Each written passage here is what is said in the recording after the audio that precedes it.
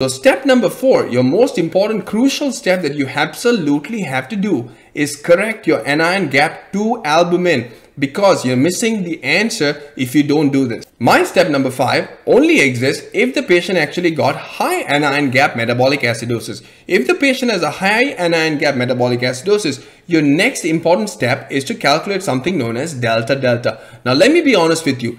I love the philosophy of delta delta, but I hate the mathematics, and therefore I think let's throw the mathematics in the trash for now and let's just do this my way. I think my way actually makes you understand it better and you'll never be confused ever again. So first off, let's point out what is the purpose of actually calculating delta delta. So when you calculate delta delta, you're trying to see if one of these 3 things exist, and number 1 is no other pathologies. Number 2, do you have a normal anion gap metabolic acidosis? Number 3 is, do you have a metabolic alkalosis? So the way I like to look at delta delta is the following. The change in anion gap should be equal to the change in bicarb. If you had a normal anion gap of 10, you had a bicarb of 24, which is perfect. So for an anion gap of 10, I expect my bicarbonate to be at 24. Now, when your anion gap changes, as your anion gap increases, you would expect a concurrent decrement in your bicarb.